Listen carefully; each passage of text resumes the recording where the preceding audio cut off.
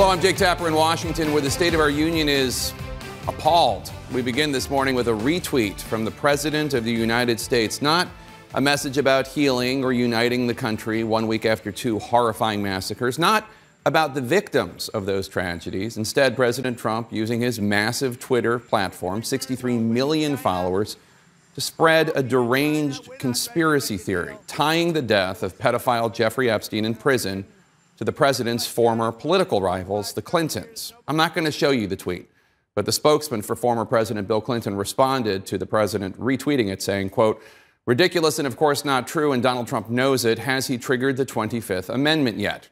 President Trump could use his megaphone for anything, but the president often uses it to amplify that which is the worst of us: personal attacks, bigotry, and insane conspiracy theories. Officials say Epstein died by apparent suicide while in the custody of the federal government. The Attorney General, William Barr, released a statement opening an investigation into how this happened, saying he was, quote, appalled, and saying Mr. Epstein's death raises serious questions that must be answered, unquote.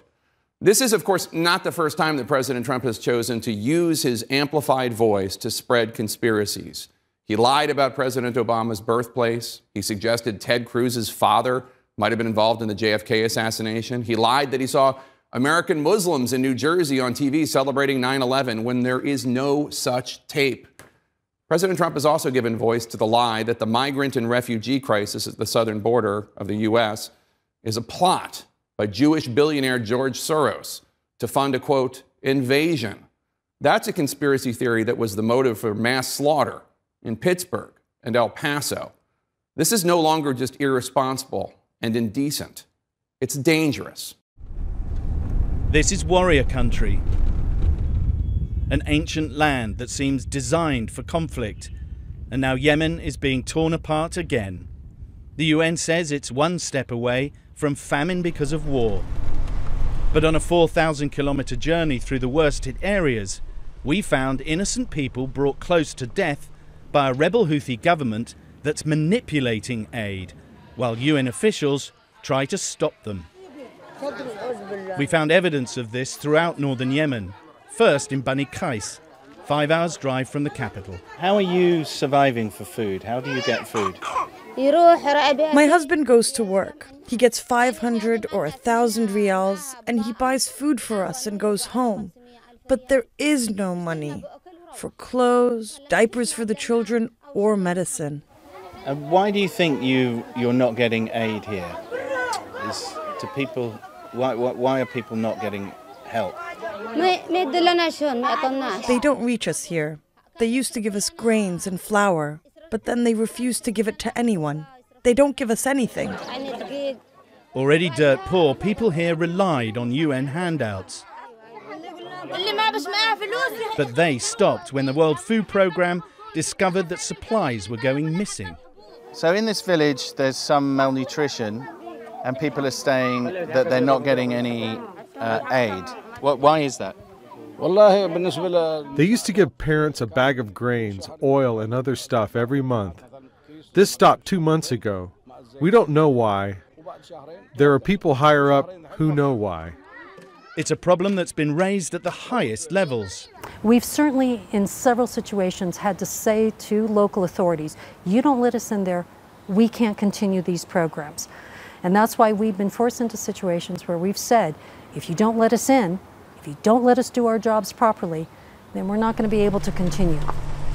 This is Aslam. The UN has been denied access to this area and has stopped food distributions because they cannot be monitored. It's only a few miles from the front line. 10,000 people have poured into camps like this in a few weeks. They're victims of a war being waged by a Saudi-led coalition armed by the US and others against the Iranian-backed Houthi rebels. Assalamu alaikum. What we have, we scrounge from others. And when we get our rations from the World Food Programme, I give back people what I owe. But we haven't had anything from the World Food Programme for 2 months. We have nothing now. So again, vulnerable people are being denied aid by the UN because the Houthi government won't allow access and independent monitoring. Close to the refugee camps, This clinic struggles to cope. This boy has infected lungs. The doctors say as a direct result of malnutrition. He's almost a year old, but he's the weight of a baby at 3 months. These children are victims of a vicious circle. They're starving because of the siege of the port that supplies them, and their rebel Houthi government's diversion of what little aid gets in. In the Yemen now, nearly everyone is short of food. Malnutrition isn't only a problem among the displaced and the host community. We have it too. Even us, the employees, our children back home are malnourished. The Houthis are under siege. Their access to the outside world cut by coalition attacks on this, the main port of Hodeidah.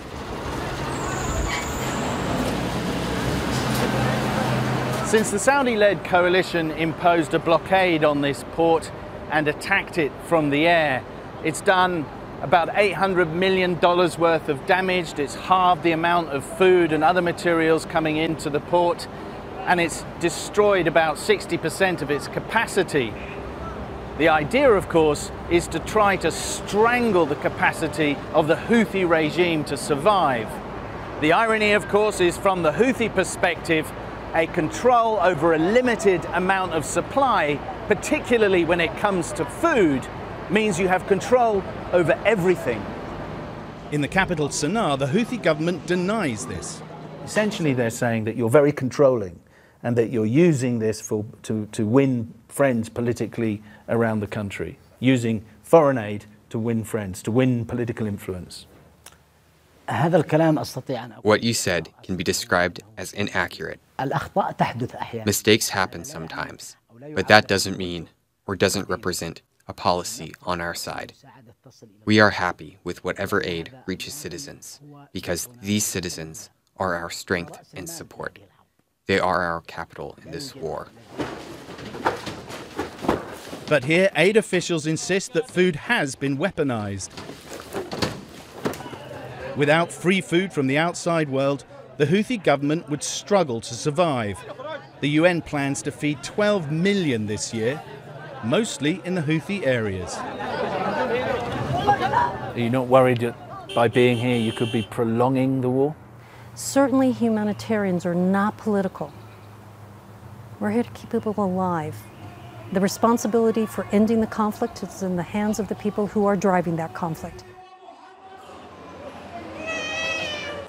Caught in the middle, women and children here struggle with hunger in a war where Yemen's powerful factions ignore the responsibility to their own people and demand that foreigners supply the aid to support them. Sam Kiley, CNN, Northern Yemen.